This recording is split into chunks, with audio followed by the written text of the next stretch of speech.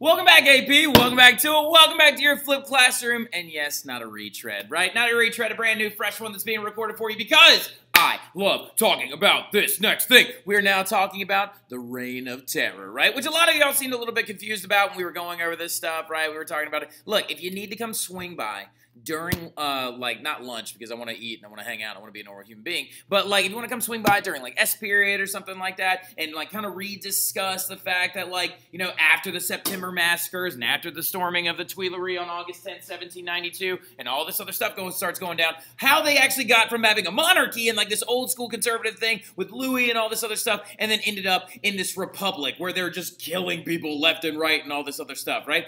If you need to come talk about that, come on in and talk about that, right? We can totally go over it. We can totally talk about counter-revolutionaries and how they're revolting and blah, blah, blah, blah, blah, blah. And then we can also get into all this stuff as well. Planned economy, emergency socialism, and the lead into the Reign of Terror, right? But the big thing that you need to remember is delineate those facts that you need to know versus the ones that are smaller little things that I use to just kind of keep telling the story, right? So the big thing about it, though, is let's get straight into it. Now talking about the Reign of Terror, right? From 1793 to 1794, the time period that is going to be involved when Maximilien Robespierre, Jean-Paul Marat, and Georges Danton are basically leading over the entirety of the French government, right? They're leading over it using a small committee inside of the National Convention, right? The committee that they run inside the National Convention is known as the Committee of Public Safety. Now, Marat was both on the Committee of Public Safety and also on the Committee of Treason, and we'll get to that whole thing here in a hot second, all right? But the big thing about it, though, is the Reign of Terror is a series of, trials. It is an era. It is a year and a half's worth of time, okay? Year and a half's worth of time, where what's going to end up going down is those three men, their committee, the Montagnards, and the most violent of the violent are going to be ruling over the French government. One of the very first things they do is they begin a series of trials, right, where they put Girondinists on trial, nobles on trial, and all these other different figures on trial, and they rule with dictatorial power, right? The series of trials, what we're getting at with that, is that there were these massive revolutionary tribunals that were going on during the Reign of Terror. They were huge public spectacles. Sans-Culottes members were invited to come and drink and throw food at the people being accused of their treason against the people of France, right? They hunted down the enemies of the revolution. This whole thing and these trials and revolutionary tribunals are going to lead to the execution of some 40,000 people in France, right? 40,000 people who will mostly be executed with this bad boy, right? This bad boy that you've never seen in action until now.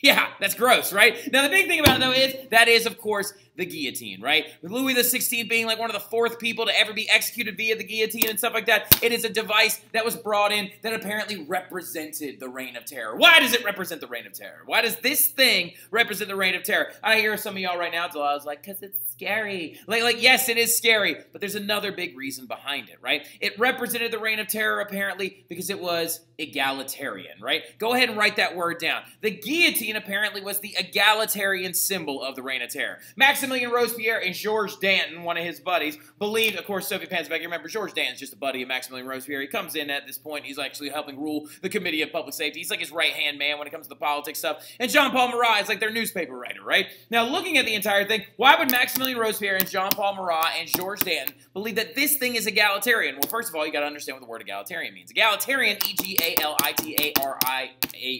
I think. All right, now look, what it means is equal, right? The idea behind it is that it kills with the same swiftness, whether you are rich or whether you are poor. And it apparently is considered painless, right? Now, the thing about it, though, is that a guillotine would pop up in every major city in France, right? Every major city in France would get its own guillotine. And like I said, this scene from The Devil Wears Prada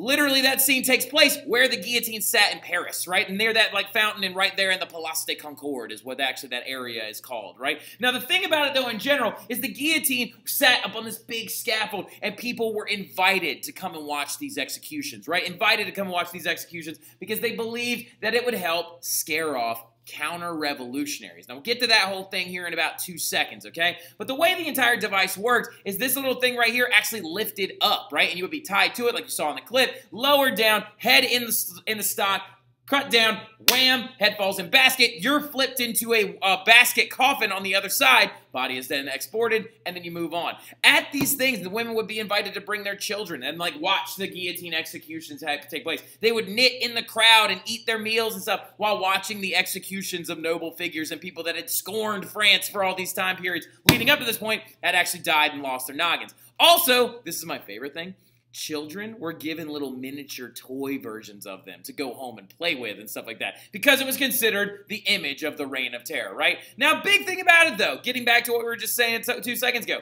counter-revolutionaries. Who are these people, right? So a counter-revolutionary, who a counter-revolutionary is during this era, would be somebody that has grown sick of the revolution, right? They are like, whoa, whoa, whoa. Things are way worse now than they ever have been. They were worse now than they were when we had Louis. These things are terrible. We're killing people in the streets. I just want to go grocery shopping. You know what I mean? Like, so the big thing about it, though, is you're going to see certain cities begin to break away and stuff like that. Places like Toulon in southern France is going to break away and actually believe themselves to be different, and they're going to start trading with Britain, and they're going to start doing all these other things, and they're going to scorn the revolution. And ironically enough, a very famous guy went in and took over that city for Maximilien Robespierre and Danton and killed a bunch of people that lived there. His name was Napoleon. Tuttle, if you want to understand that little connection right there, come in and chat with me and we'll talk about it a little bit extra, okay? But the big thing about it, though, in general, is this was used to help stop those counter-revolutionaries, right? Because if every major city has a guillotine in it and you understand what will happen to you if you go against the revolution, it's a way to make people get on board with the Reign of Terror, right? You understand what I'm saying? Keep them from bucking back against it and stuff like that. And so the thing going forward that you also need to understand is that, what are we doing? Why is it zoomed out? Why did you do that? That is weird. All right, so there we go. The Jacobins, though, are also going to come in and begin to do a lot of very aggressive stuff. So the Reign of Terror is being led directly by Maximilien Robespierre, Georges Danton,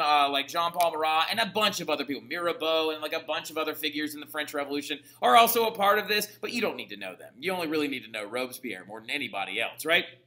And they, of course, were a part of that Jacobin Club, right? Or the Jacobin Club. They also are going to come in, though, and start doing some wildly aggressive things. They're going to actually begin to suppress women's rights, right? So they come in and they're like, oh, we cannot allow women to be a part of these clubs and things like that. Women would be beat in the streets during the Reign of Terror. Told, it's very weird. We're abandoning the values of the revolution at this point, right? You're going against women's rights that women fought so hard to get.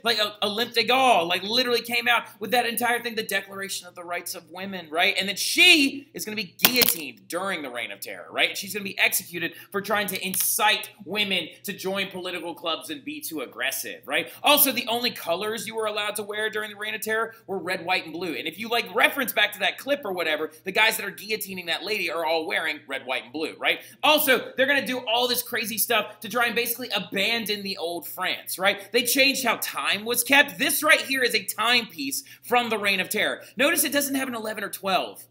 The hours are different. The way time is being kept is different, and they only have 10 hours in every single half of the day. It's very, very strange, right? And then also, on top of everything else, they changed how time was kept. Units of measurement were changed. The calendar drastically changed. I don't know if I still have that thing up here anywhere really, really quick, but this is literally the French Republic calendar, which still had 12 months, but then it somehow only had 30 days every month and stuff like that. And then it also was done by the seasons and everything else. It's very, very weird how they actually changed the entire thing up. But literally, and they also started their entire dating system over, right? They literally were oh yeah, they changed the names of all the months of the year. They were oh, and Croissant and all these other weird names for all the days of the month, and each of the months had 30 days, right? So it's a very, very weird one. This one, right, where'd you go?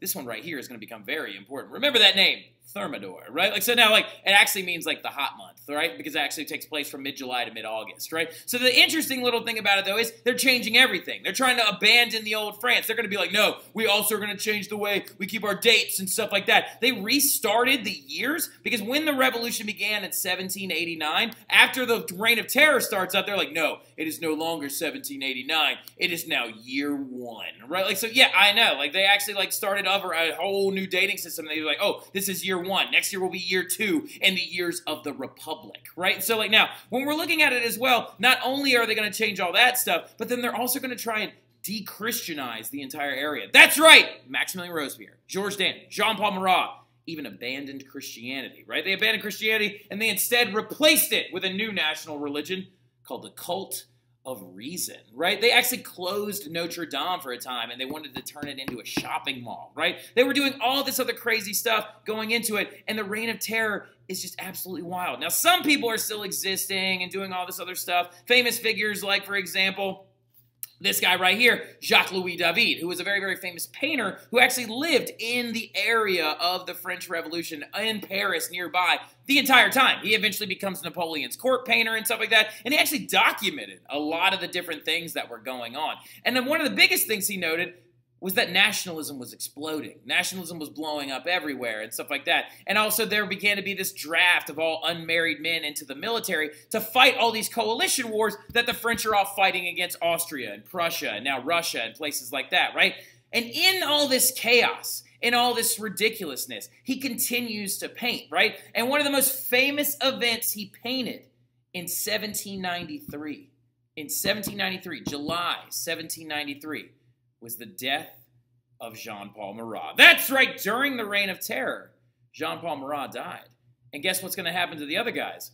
Spoiler alert, they're going to die too. So what ends up going down, though, is this is a really big event for me, right? It's a very big event for me to talk about because, one, I love this piece of art. It's in Belgium. I can't wait to go see it one day. I'm hoping to go see it this summer and stuff like that. But the big thing about it, though, is Jacques-Louis David, the painter, painted this painting known as the Death of Marat. Because in 1793, he documented this event when Jean-Paul Marat was stabbed to death in his bathtub, right? Now, Jean-Paul Marat was on the cult, or not the cult of reason. Jean-Paul Marat was on the Committee of Treason, right? And he used to use his newspaper, like the Friend of the People, and he would write lists of names of people that needed to be arrested and brought to the guillotine every single day, whenever he would issue his newspaper and stuff like that, however often he did it.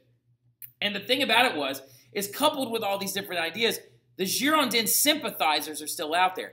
People are beginning to grow tired of this, right? The Reign of Terror, by the time it was like 6 to 7 months in, people were like, dude, this is not what we had planned on. You're suppressing women's rights. You're taking people's freedoms away from them. You got rid of Christianity. You're doing all this other different stuff. You changed my months. You changed my time. All this other crazy things are going on.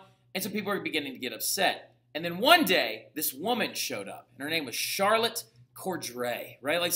Charlotte Corday, Corday, all right, so C-O-R-D-A-Y. Charlotte Corday rolls up and asks to have a meeting with Jean-Paul Marat, right? She says, I want to have a meeting with you. I want to discuss with you some people that I believe are a part of this treasonous act. Jean-Paul Marat says, okay, you can come and meet with me, but I'll be in my bath because I have to sit in my medical bath for 6 hours a day because of the skin disease I got from living in the sewers, right?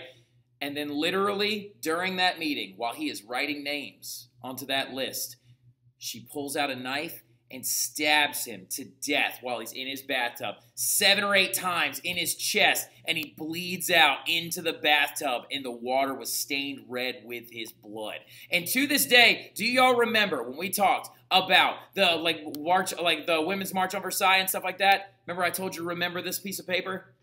That right there was the copy of the piece of paper that he had in his hand. All this right here, that is Jean-Paul Marat's blood. Ugh, I know, it's absolutely wild, right? That right there, that is him sitting there bleeding into his bathtub and dying. So what is this showing us? That people are beginning to grow tired of this. What happened to Charlotte Corday as well? Also guillotined. She actually stood there and waited to be arrested, right? And when they had her on the stand in one of these revolutionary tribunals during the Reign of Terror, Maximilian Robespierre was there, and the adjudicator asked her, what do you say for your counts of murder, for your counts of treason? What do you say for yourself, young lady? And she goes, I killed 1 man to save 1,000, right? As you can see, this is a big event because people are beginning to get fed up with this, right? Right after that, too, Marie Antoinette is going to be guillotined as well on charges of assaulting her son. Remember we talked about this, how they were torturing her son in front of her and stuff like that? She had a terrible way of going out. Not only that, but then they also told her son one day, you are going to go into this revolutionary tribunal. You're going to tell the people and the jury that your mom physically assaulted you and sexually assaulted you when you were young, or we're going to kill your sisters, right? And so what he did is he gave in and he did it. and then they end up executing Marie Antoinette. She wore pauper's clothes to the guillotine. They shaved her head, her very, very, very crisp blonde hair that was so light it was almost white, right?